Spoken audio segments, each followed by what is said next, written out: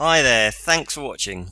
Today I wanted to talk about a drink that is not generally associated with James Bond, one that almost certainly you come across far more in your life than vodka martinis, and maybe you've got this at home in your fridge, or even better, got one in your hand right now.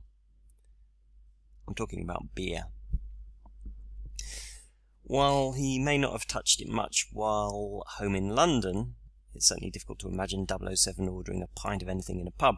There are several occasions in the books and the films when he does drink beer, most recently Skyfall. You may remember there was a big flap in the media when it was revealed that James Bond would be seen drinking Heineken in Skyfall, of all things. The thing that they overlooked was that he had drunk beer before, in fact as recently as Quantum of Solace, which nobody complained about as far as I know, and if you go back to Ian Fleming's books, you'll find that beer is mentioned a few times.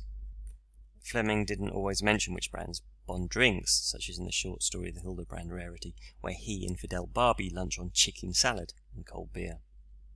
Or in On Her Majesty's Secret Service, when Bond celebrates his forthcoming marriage to Tracy with a former Luftwaffe pilot by eating mounds of Weisswurst and downing 4 steins of beer in Munich. Going by the books, the first time James Bond orders a beer is actually in Diamonds Are Forever, when he and Felix Leiter stop at a roadside restaurant while driving to Saratoga. Both order Miller High Life to accompany their scrambled eggs and sausages. What else? While in a Geneva brasserie pondering the Goldfinger case, Bond orders Schnapps and Lowenbrau, something he repeats in Berlin in The Living Daylights too. And Lowenbrau, it's fairly easy to find, dates back to 1383, would you believe, and has been served at the Munich Oktoberfest every year since 1810.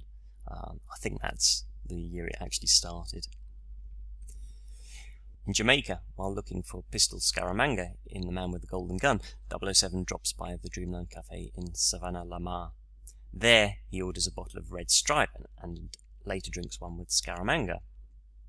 The brand appears quite prominently in the film version of Dr. No also, although Bond doesn't actually drink it. But Quarrel is drinking a Red Stripe when Bond goes to Pussfellas, and in the fight sequence that follows in the storeroom, there are stacked crates of this Jamaican beer. In the films, Budweiser appeared in License to Kill at the Barrelhead Bar. Bond doesn't actually get the chance to drink it because a fight starts out beforehand, though. And few people need an introduction to Budweiser, owing to its popularity in the United States and now as a worldwide brand.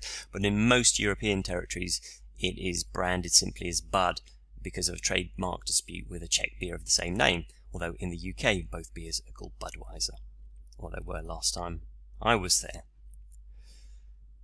The first time 007 gets to drink a beer in the films is in Quantum of Solace, and strangely enough, despite Heineken appearing on the list of official promotional partners, Bond and Felix Leiter both drink bottles of Cervecita, which doesn't appear to be a genuine beer brand at all. It's curious that no one made a fuss of Bond drinking beer in that film, though, don't you think? And finally, there was Skyfall.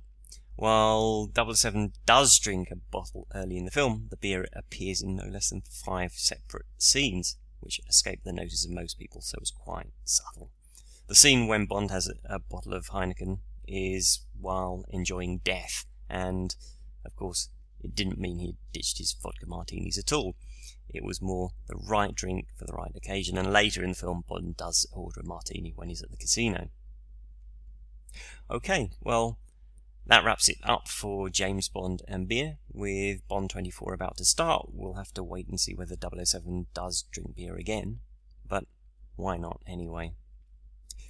This is David Leaf at the James Bond Dossier, and author of The Complete Guide to the Drinks of James Bond. I hope you've enjoyed this video and look forward to reading any feedback you have in the comments below. Speak to you soon.